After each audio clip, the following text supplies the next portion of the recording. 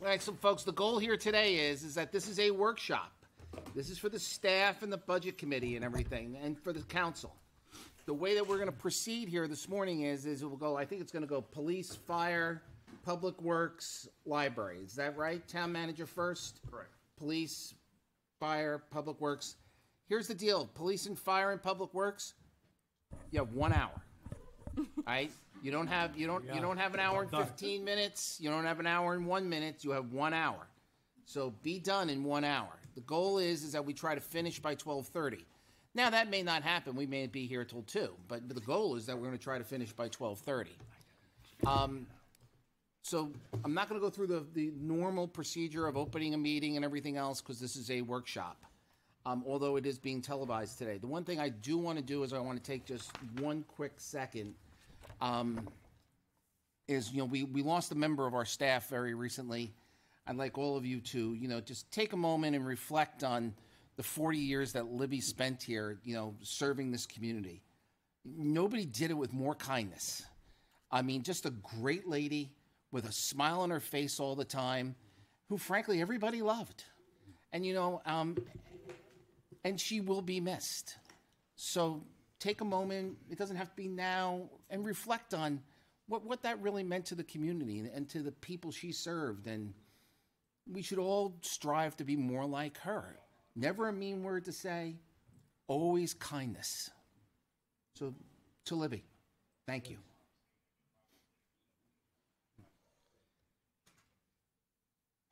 Okay, with that, the floor is yours. Thank you, Mr. Chairman.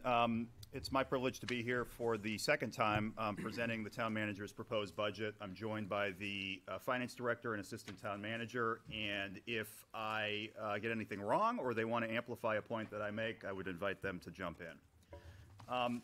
We're here to talk about the fiscal year 25 budget, which, as everyone knows, covers the period running 7/1 of 24 through 6/30 of 25. The process hasn't changed. There are 2 public hearings that will occur. Right now they're scheduled for December 4th and January 15th, with full opportunity for public discussion. As you know, Mr. Chairman, there's a series of workshops along the way that coincide with town council meetings, and I'm sure there will be additional public participation in those forums. A deliberative session will be held on February 10th. And that is the opportunity for the voters to finalize budget items. The voters at the deliberative session have essentially all of the powers of an open town meeting with respect to the warrant articles, amendments, et cetera. And so that is certainly an opportunity for people to be heard and to exercise their rights.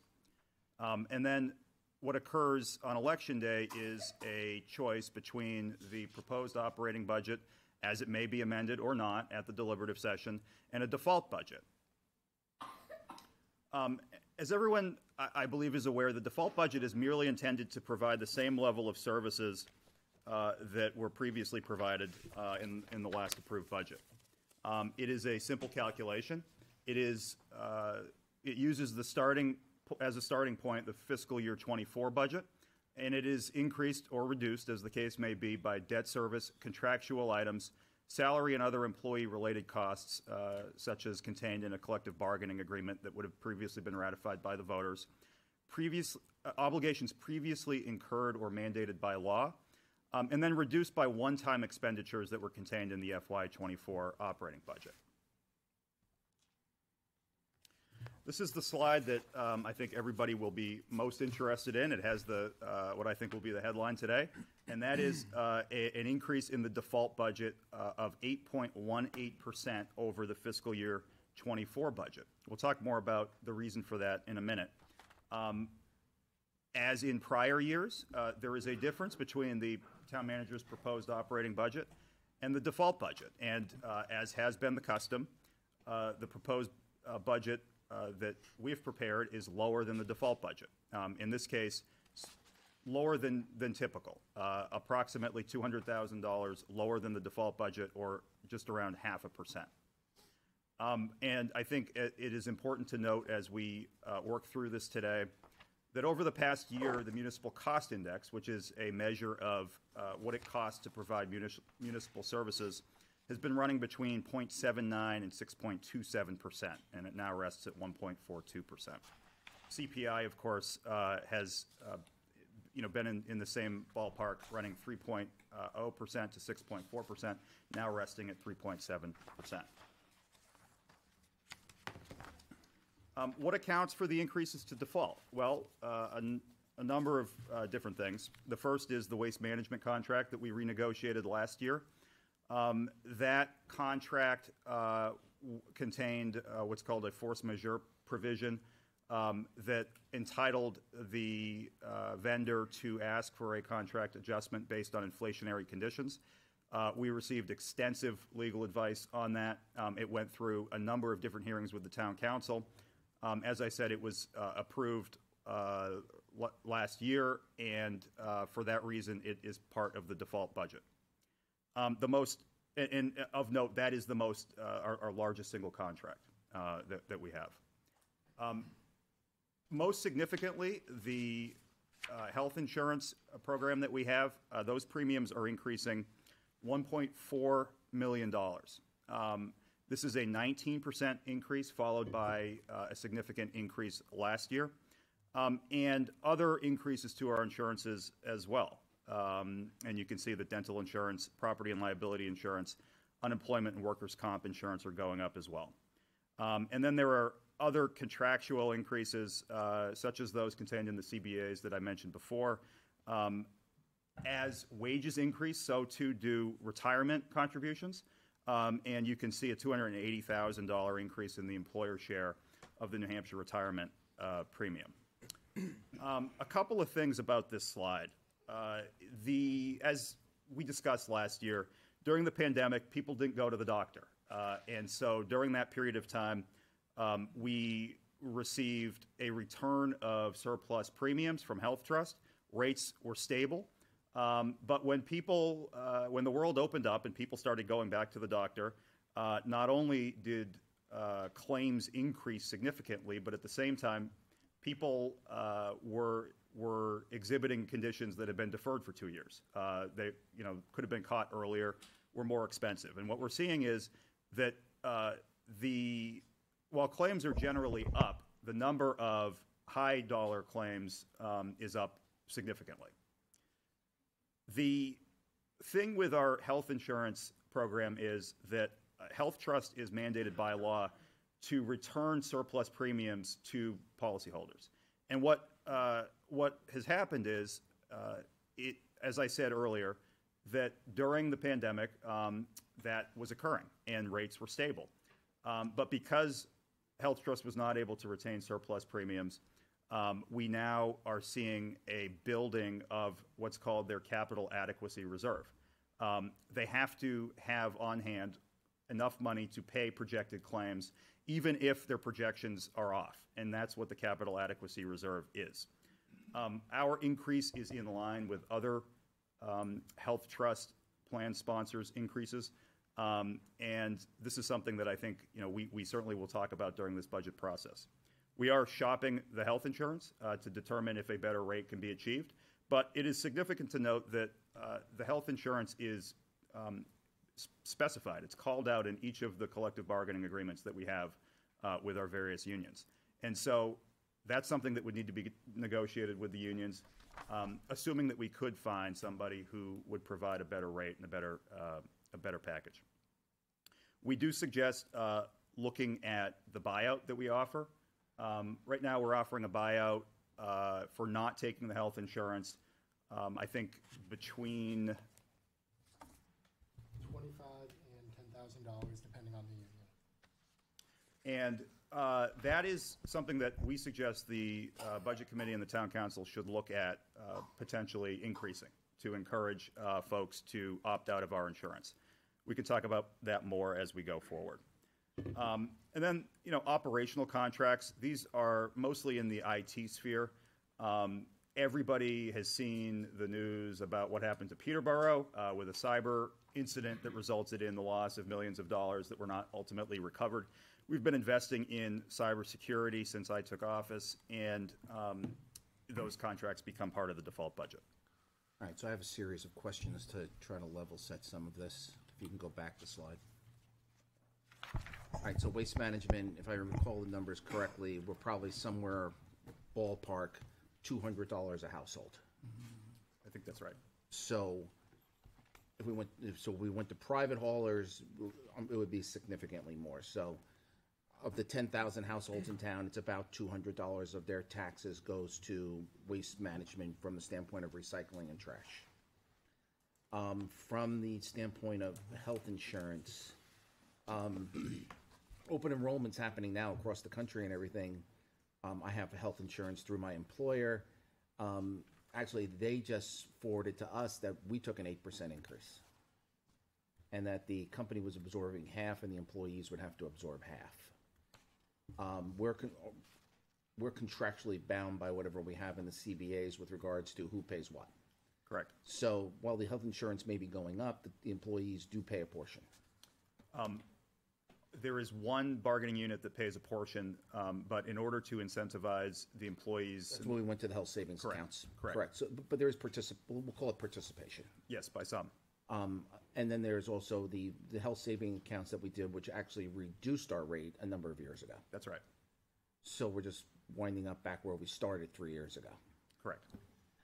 With regards to the contractual pieces, these are all of the pieces that are coming from the contracts that were approved last March, That's right. Last March and the election. before. and the Yes. prior years. Correct. So that's why these are all baked in. So, so Justin, riddle me this: where are we from a standpoint of salaries, benefits, FICA, et cetera, loaded labor? Are we around 84% of our total budget? I would say, without going and doing the calculation, that's probably about accurate. So when we're looking at this, we're bound by 83% of the number, or whatever 83% of $40 million is. Correct. So that really that puts us in an overall position as we go into this budget, of that if we want to reduce anything, we have to decide what services to cut. Yes. Okay? Thank you. Thank you, Mr. Chairman. The one piece of good news that emerges from this budget is that we have a multipurpose bond falling off this year. That results in a savings of over $700,000 to the default budget, and gets us to where we are. Is that this building and the police department? Yep. So this building and the police department are 20 years old. Correct. Interesting. Now fully paid for. Projected revenues are dollars that either assist with the tax rate or do not need to be raised through taxation. And, it's evident that the inflationary environment that we are living through is affecting the budget negatively. Here is a demonstration of how it also affects the budget positively. One example of that is interest on investments. We have, through the efforts of Justin and his staff, been able to outpace our revenue projections there, given the high interest rates and given the fund balance that we have on hand. That's one of the things that Justin talks about when we are discussing the importance of fund balance is having the ability to receive a return on that investment during times like this. We are also looking at, I think, some of the staffing changes that we've made. Filling open positions is going to assist us while this economic condition continues in chasing new revenue. And one of the examples is motor vehicle revenue. I think there's potential to bring in additional motor vehicle revenue in concert with the clerk's office. And so being fully staffed and having a healthy staff there is important. Justin is staffing up, filling open positions, and that's important in his ability to do some of those higher end functions, like moving money to the accounts that have the highest interest rate. And having a staff that supports him is important to that effort.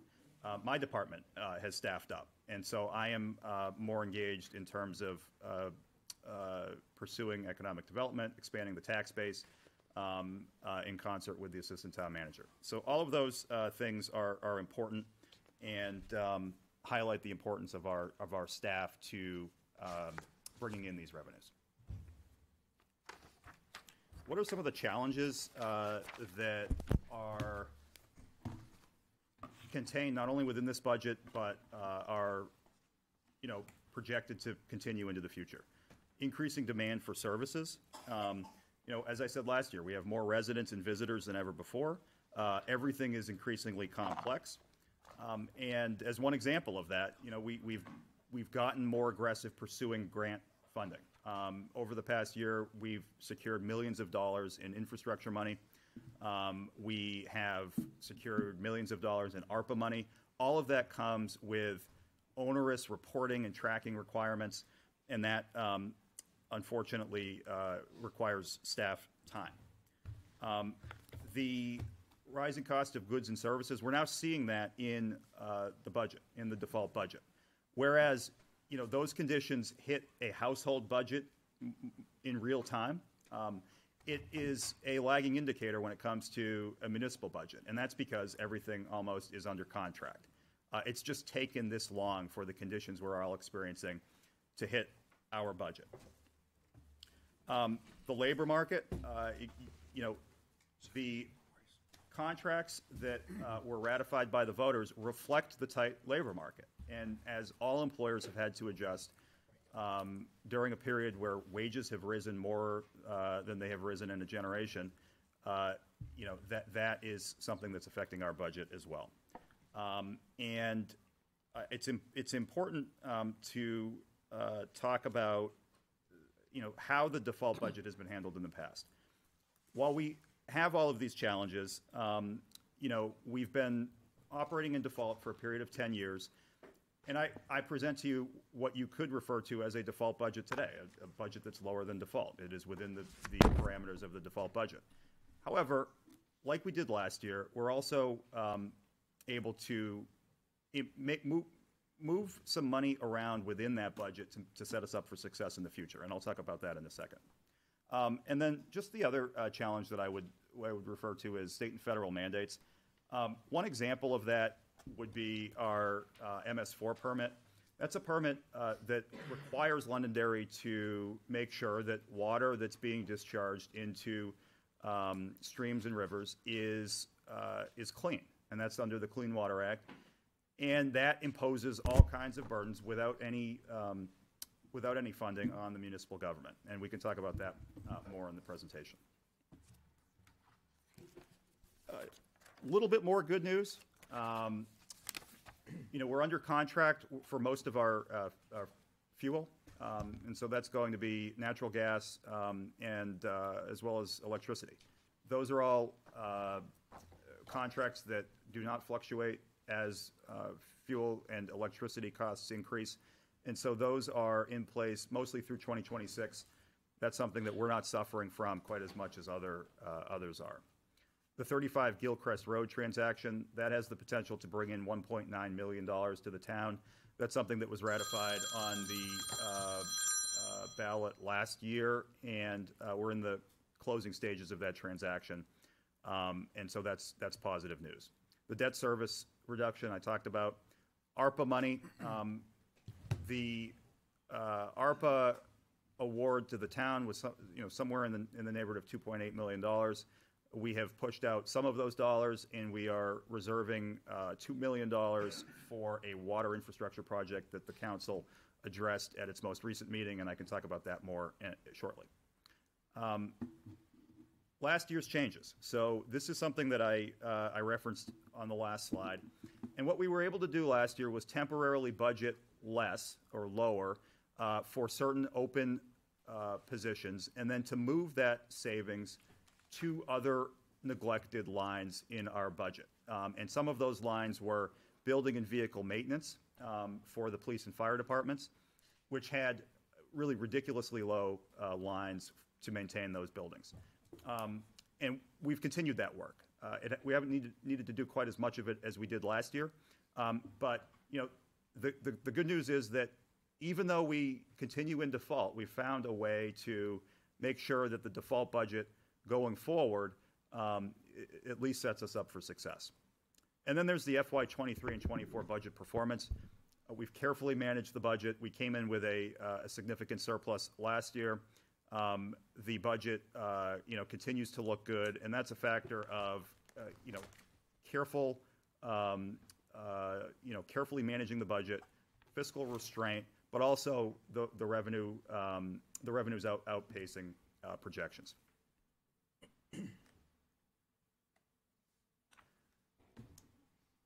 We are proposing to fund some of our trust funds and capital reserves, as we do every year. The Pillsbury Cemetery expansion, as everybody knows, we're running out of money. We're running out of space in the Pillsbury Cemetery. And you can see the breakdown between the proposed use of fund balance and taxation.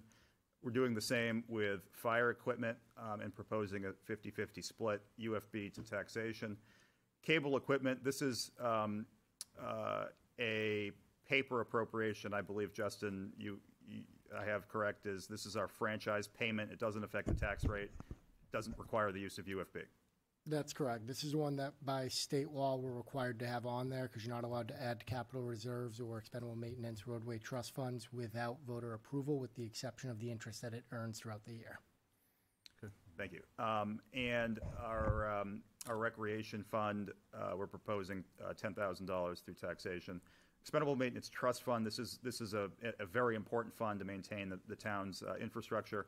Again, a 50-50 split. And then the Roadway Maintenance Trust Fund, we usually raise that through taxation, and we're proposing $650,000 this year. One note on that is up from last year's request, and the reason for that is we received a one-time payment of additional highway block grant money last year.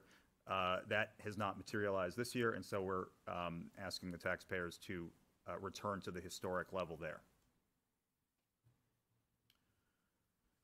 Of course, we're not just talking about the budget during the budget process. We're talking as well about the separate warrant articles. And the Lions Hall project is one of those potential warrant articles.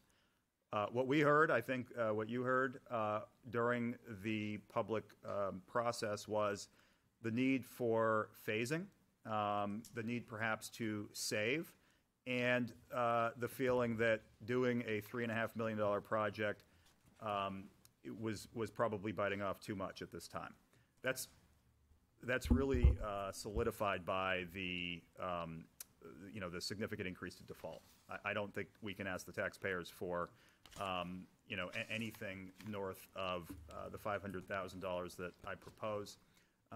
That is something that is in here as a placeholder for discussion, and certainly can change. All of these can change throughout this process. The MS4 capital reserve, as I said, we are behind on our MS4 work, and it's eventually going to catch up with us. And so in order to comply with this federal mandate, this federal legally required work, we need to pay for it. And so we're proposing to establish a reserve fund that will allow us to continue to do that into the future. We did some good work with our DPW vehicles last year, but there's significant work to be done. As you know, those vehicles are parked outside, and they are, many of them, at or beyond their useful life.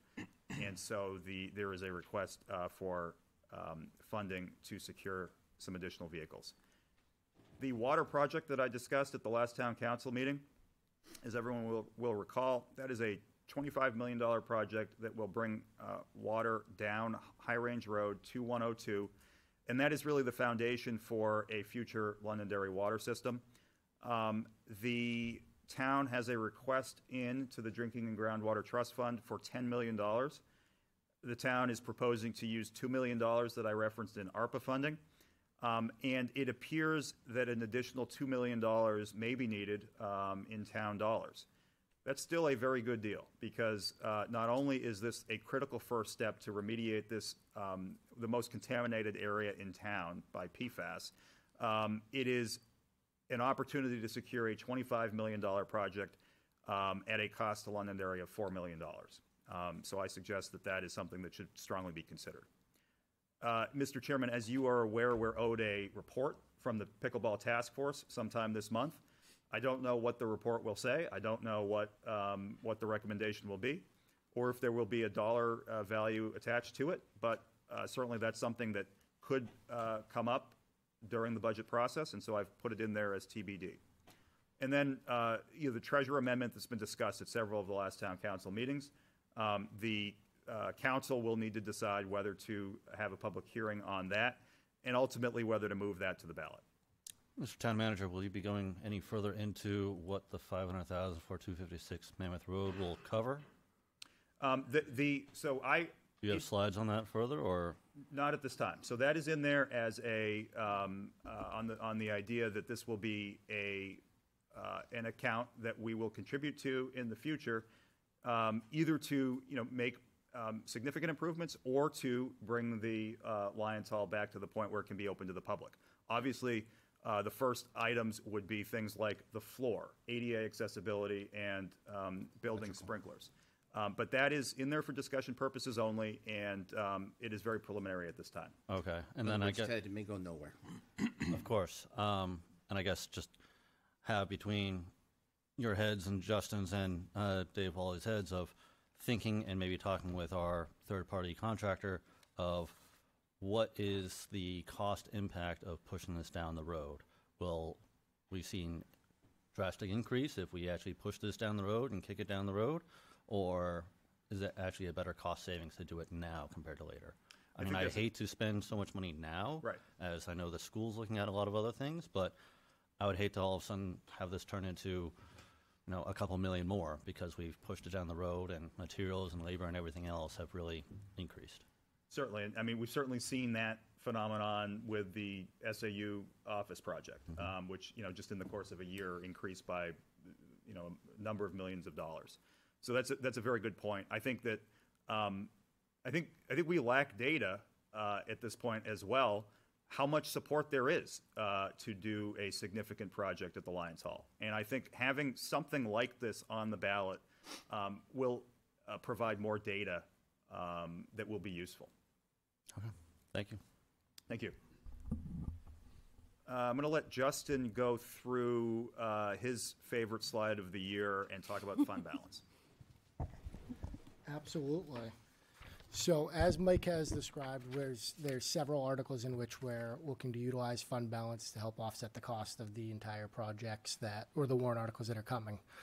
As of June 30th, 24 at this time, there is about $6.2 million. This also takes out the $200,000 from the Taxpayer Relief Act back in 2019. Based on our policy, the town's current policy, we have about 1.8 is what we're required to keep for our minimum reserves. That leaves us with about 4.3 being able to spend. As I say every single year, this is the town's current policy. It's out of line of what other areas say we should be spending and what we should maintain for fund balance. The Department of Revenue recommends, based on what they recommend, it would be about $183,000 is what we have to spend. Per the Governmental Financial Office Association, it is about $51,000 is what we have available to spend. And this really comes down to the differences between the policies that we currently have in place. DRA looks at the total appropriations and says, I believe it's about between 5 and 7% is what they recommend. You look at total appropriations for the entire town. Correct. So it would be total appropriations for the school and the town. Correct. You're looking at the full picture. We're only, since we have our own separate undesignated fund balances now as governments, our policy is only looking at the town side. That is correct. Come the first of the month, we still owe the school their money, though. I didn't say we didn't owe them their money.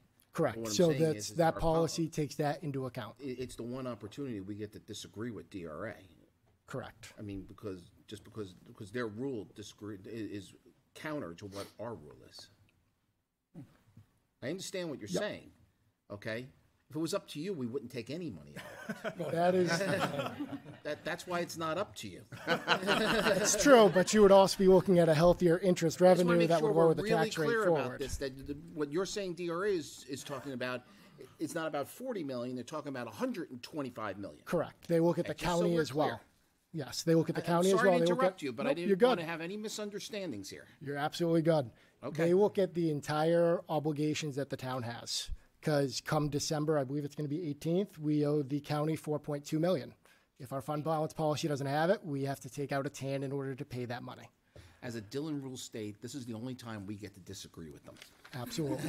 And GFOAs is, we should keep on hand roughly 2 months' worth of expenditures, which again goes to include the monthly payment to the school district. Right.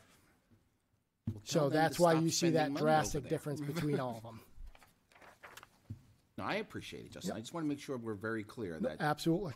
we're calculating against a bigger number than the one we're proposing. Correct. And if I may, Mr. Chair, the school's undesignated fund balance is not as high as the town's undesignated fund balance. I don't think it's close, because they It's only, percentage-wise. I think the school is not able to retain as much as Correct. we're able Yeah, to. The school has a limit on what they can retain.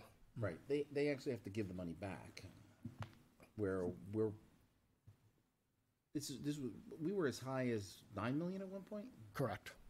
8, 9 million Part of around the there. reason we're down to 6 million is because we had a lawsuit with the power plant. We had to settle that lawsuit, and we used the undesignated fund balance to do that. Now that the power plant is now operational and making money again and everything, I'm sure we're gonna have another little chat with them about what they pay in taxes, which should go in the upward direction.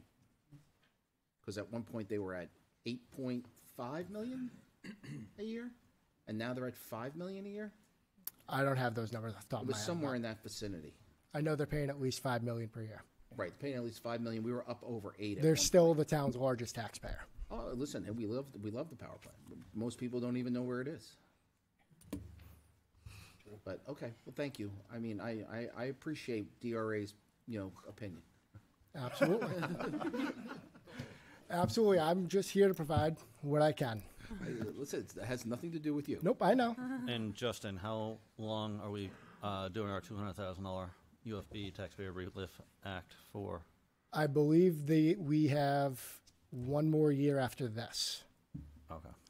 The way it was written, it says through 2024, and I'm not sure if that meant fiscal year or calendar year. So if it's calendar year, we have one more year. If it's fiscal, this is the last year. But I believe it was based on calendar year because taxes typically are, taxes are based on calendar year. And when So we you- have one more year of it. Okay. And when you present at least this item for the taxpayers on our budget session day, are you able to maybe provide like how that actually affects their taxes? Like how much of a reduction is it actually affecting their taxes? So that people can So actually- prior to, I can tell you right now, that 200,000 prior to this recent revaluation was 4 cents on your tax rate. The reason I'm saying prior to the revaluation is typically 50,000. Every 50,000 is 1 penny on the tax rate.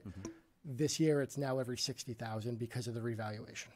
Okay, great. Thank you. So, since you brought up that, when are we expecting to get, from the almighty DRA, our tax rate for December 1st bills, which will not be due December 1st? That is correct. They will not be due December 1st. We should be expecting those within the next week or so, next couple weeks. Have they given us any indication of where they think the rate's going to fall, or are they just playing this close to their vest? They have not given us any indication at this point.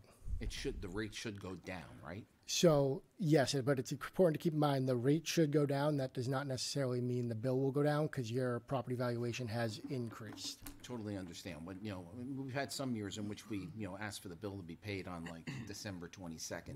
Everyone's always happy then to pay it. Not that they're ever happy, but they're most happy to pay it then. I field a majority of those phone calls, yes.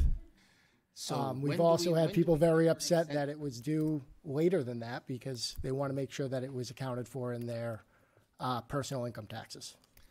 So, do we have any idea when we think the bill will be due this year? Do we have any idea when we'll send them out? I know that's a one-part, two-part question, sorry. It is. We are very optimistic it'll be due before December 31st. It will not be due before December 15th, so sometime in that time frame, I would say. We'll get you a little red suit. I believe green would fit better at that point. Thank you. Absolutely. Anything further? Now that we've got Justin all wound up about UFB, we can Just talk for a second about overlay and veterans exemption. We are Your time's almost up, so let's go on. we're proposing to fund the overlay at account which is used to pay abatements at $171,000. I don't believe there's any change there. We are continuing to fund the veterans tax credit at $886,500. That there's no change there. And then the elderly tax exemption doesn't have a budgetary allocation because it's an exemption versus a credit, and it just reallocates the tax burden. Obviously, the council just approved some changes expanding that benefit at a recent meeting. This is the tax rate setting process that we actually just talked about, Mr. Chairman. The voters approved the budget and the warrant articles in March. The valuation is complete in October, but it's looking at values that were in effect April 1st. That's the beginning of the tax year. The state revenues are announced in October or later, as is typical. And then other revenues, such as rooms and meals, can be revised. The DRA sets the tax rate in October or November, and then the tax bills are sent out. Future considerations for town services. The Lions Hall sewer and water infrastructure, I touched on that, but that's something that we need to continue to invest in. The Pillsbury Cemetery, which, as I mentioned earlier, and perhaps Director Wally will address, is running out of space. We need to make adjustments so that we can, again, fulfill another legally required obligation. The town is required to provide, either by contract or directly, the burial of residents. And the DPW facility, which I'm sure will feature prominently in Dave's presentation. This is the budget calendar. And in closing, Mr. Chairman, I would just acknowledge that this is not a lot of good news that you've just heard. It's a difficult time not only for residents and taxpayers, but those conditions that are affecting all of our own wallets are now affecting the municipal budget. What I can tell you is that we've been smart about how we've constructed this default budget, as we were last year, to set us up for success going forward. I think that I'm proud of that work, and I'm proud that even though the default budget is what the default budget is, we have sharpened our pencils and are proposing to return $200,000 of that significant increase to taxpayers. All right, before we move to the police department, any other further comments? The only thing to add is that I have been advised by the chairman of the school board that they're going to be moving forward with a $30+ million bond. So keep that in mind when you're thinking about warrant articles and everything else, asking the voters for, millions of dollars. That's probably part of the reason why we're looking at the Lions Hall and going, let's think about this a little bit more. But that is a big number. So keep that in mind as you're going forward in this. Keep in mind that bring solutions. If you think a service doesn't need to be needed anymore, question that service. And let's go from there. If anybody needs coffee, grab coffee real quick. We'll transition to the police department and we'll go forward.